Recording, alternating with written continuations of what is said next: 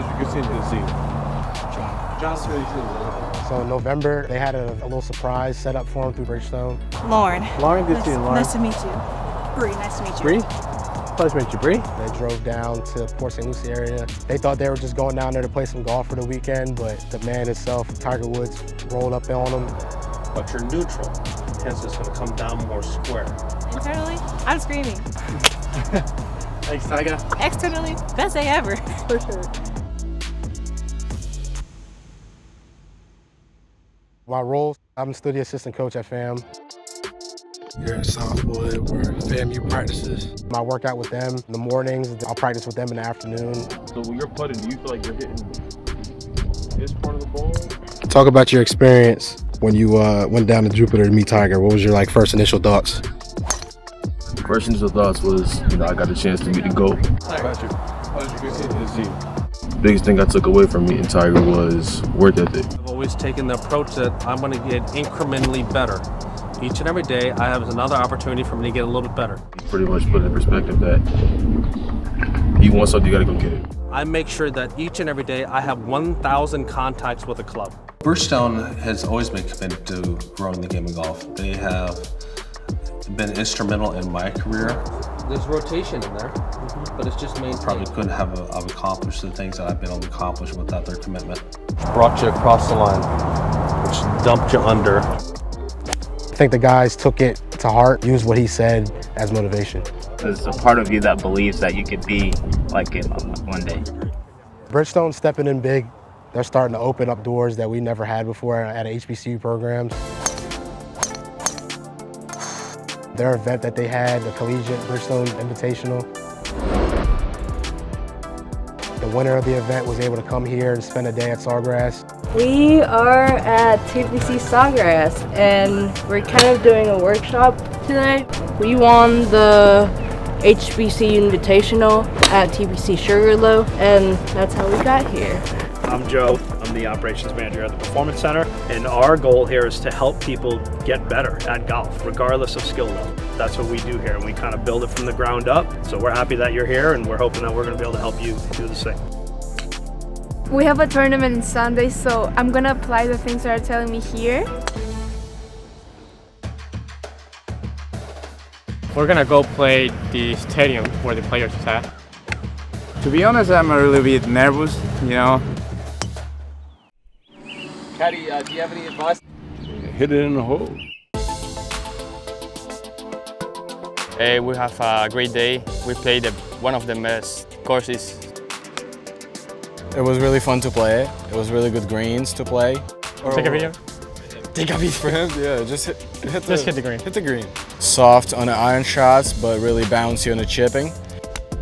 Really good challenge today to play this course. Nice. Bueno. Thank you. What really matters to me today, I have fun with my teammates. I'm always grateful for the opportunity to play this course. Thank you, sir. Thank you, sir. Thank you, Bridgestone, for supporting us. Thank you, Bridgestone, for the opportunity. Thank you, Bridgestone. Out here at FAMU's driving range on campus. I'm excited for Sawgrass. Get my foot in the door and maybe win a couple events. We'll get some putts in and then we'll have some of the guys do some games with me. I'm just excited to finally have a full season on the APGA tour. Hey, you're gonna go for it. Alright, thank you. So excited for the first day at TPC,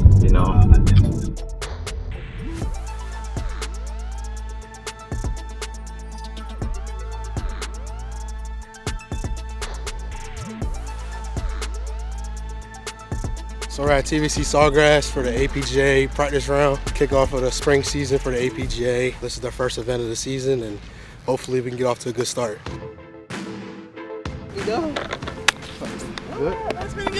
I'm really thankful for the opportunity from Bridgestone. It's my second time playing TPC Sawgrass. I never thought I'd be able to play here again. Today is, it's going to be like reminding myself, we played so hard more than the championship course.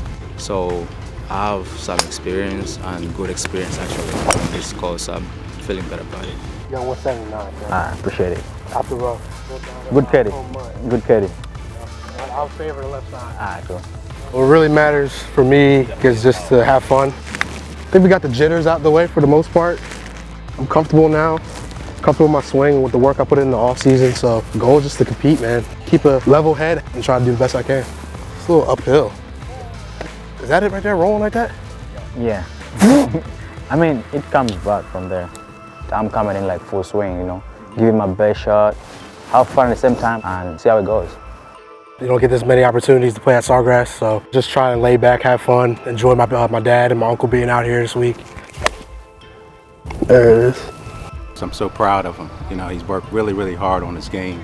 Last year was a really steep learning curve. He started mid-year, only played about 6 months or so. Has to get used to the travel, the schedule, the practice. But I think once he got that down over the first 2 or 3 tournaments, he really honed in and had a really successful season. Now I think he's finding his groove.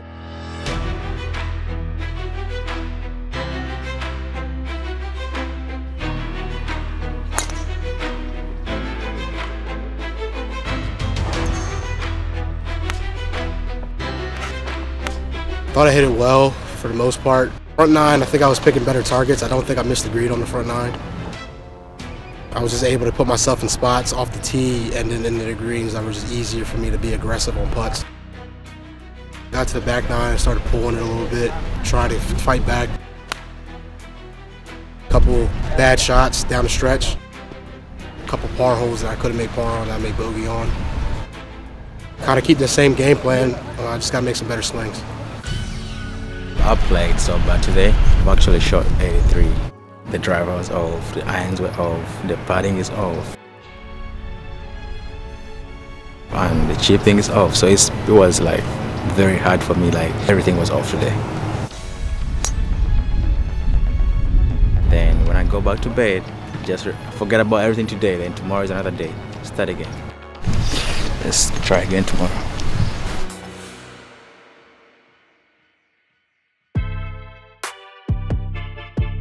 I want to shoot some underputt today, for sure. I mean, I feel like I've been working on a lot of things, so if I shoot underputt, it's just gonna bring me back, my memory back, you know, put my head straight. That's my goal. Just need to shoot that number which will give me confidence to, you know, bring my memories back.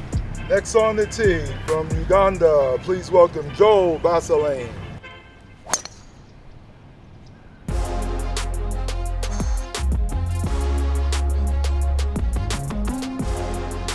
I played 81 today. I didn't play good at all. The course is playing so tough. The course is cold and the fairways are kind of like soggy. And the greens, oh my God.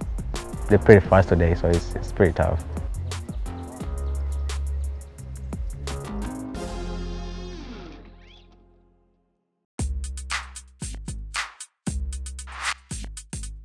Shot 79 again. Fighting the hooks a little bit. I gotta hit more greens, be able to score, but it's a tough golf course, windy conditions today. Still gotta be better, we gotta be more consistent, and got a lot more work to do these next couple weeks. Working on a few things in my swing, but still doesn't have much of an excuse for today. The mindset going into the next few weeks is just, I'm gonna continue to stay positive, try not to get too down on myself. It's the first event, got a lot of golf left to be played for the rest of the season. You gotta work even harder now, so I gotta put the foot on the gas pedal a little bit more. Right now I'm halfway in my rookie season. The rookie season is hot. I'm almost there, getting to like the pro level. Next few months, I'm gonna go work out more, focus on my weaknesses. Work on the stuff that had like made me play bad and get everything straight. About halfway through my rookie season on the APGA Tour, and I'm just gearing up for these next events coming up in the spring, taking what I learned here and hopefully play well these next few events to kind of get the ball rolling.